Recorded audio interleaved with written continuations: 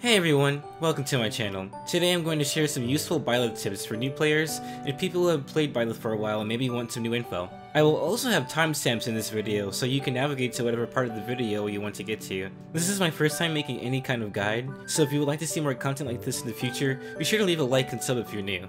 And with all that said, let's get into the 5 tips that will improve your Byleth. My first tip for all Byleth players is to use them or up special.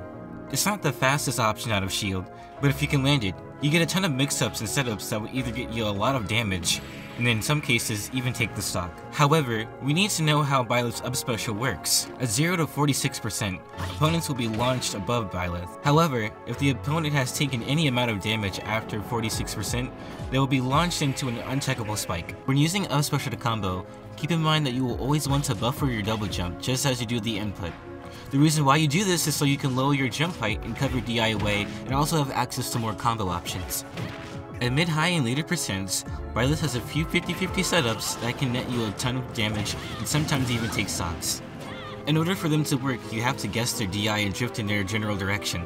These setups are very important to use because outside of down tilt into up air or Nair into dash attack, Byleth doesn't have any other kill options to reliably take stocks outside of tech chases and getting KOs out of neutral exchanges.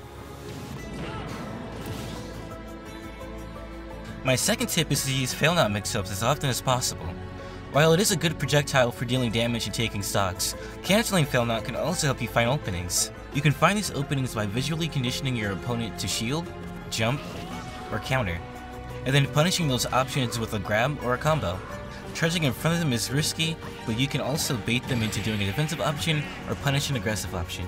You can cancel Failnaught in many different ways. Jumping and shielding are the two main ways of doing it. But if you want to be creative, you can also cancel in midair by pressing jump immediately to cancel the charge as you land, giving you even more ways to mix up your pressure.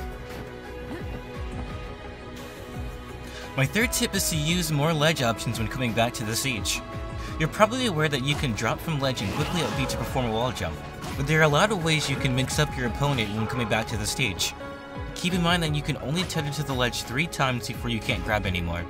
However, you can still grab the ledge 2 more times normally by using up B on the wall and doing a wall jump. That means you can grab the ledge up to 5 times if you manage your resources well. The only caveat being you won't have invincibility. You can also grab opponents that are too close to the ledge and spike them. If they don't DI or DI in, you can also get a follow-up. Since we're already on the topic of ledge setups, let's touch up on the ledge trapping phase.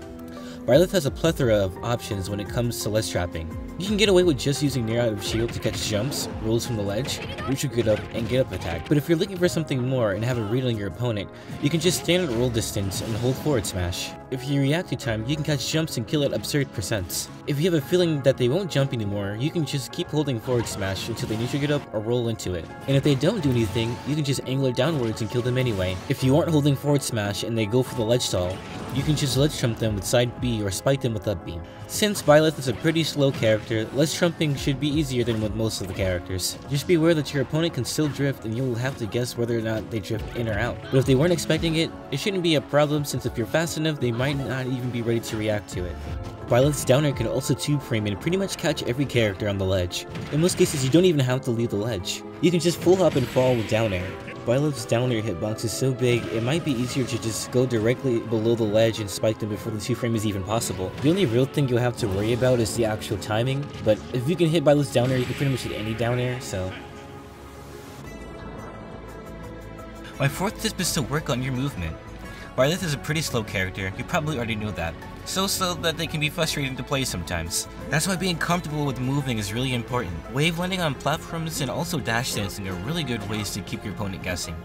Combining them with B reverse and wave bounce Failnaught cancels from the air will not only spice things up, but it will also keep your opponent guessing and condition them into any of the options I stated earlier in the video. Since Byleth is a pretty slow character, they don't really benefit much from boosted forward tilts, where running back and doing pivot down tilt can potentially stuff out aggressive options. It's especially good since down tilt is a combo starter and is also used for kill confirms. You can also do boosted turnaround up tilt to start combos, but it's something I don't really use often, but I've seen it used by other Byleth players, though it may be riskier since it has a fair amount of startup and end lag. My fifth and final tip is to master neutral air. It's basically Byleth's best move.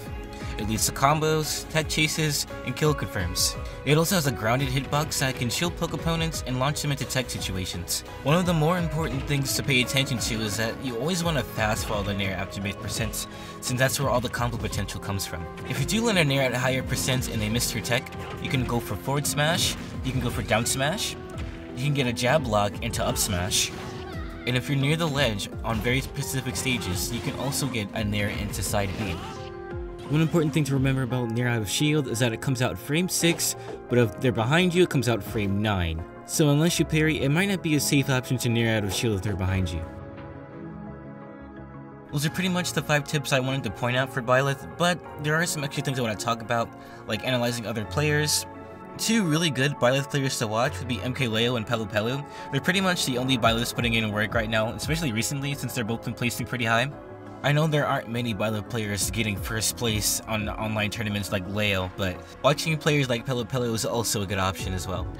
You can also watch me, like, you know, I have my own Elite Smash series, and I have like 2 different playlists full of Byleth stuff, so if you ever want to watch my gameplay, I mean, it works. I'm not bad. If you need any other resources, you can check out my friend Baselord. He has a lot of Byleth content. You can also join the Byleth Discord. I'll leave a link to it in the description. I'm not really there a lot of the time, but there's a lot of people who can help you there as well. Links to everything will all be in the description below. And with all that said, that's gonna do it for this video. You guys can pretty much leave right now if you want. I'm just gonna ramble and talk about some new things coming up. Like I said earlier, this really is my first time making any kind of guide, so yeah, I try my best. I'm not really used to using a script and all that, so hopefully the next time I do this it'll be a lot better. This video should be coming out a little bit before the Pyra and Mythra presentation. Hopefully they get released by then, like same day like Sephiroth, because that's kind of what I'm expecting.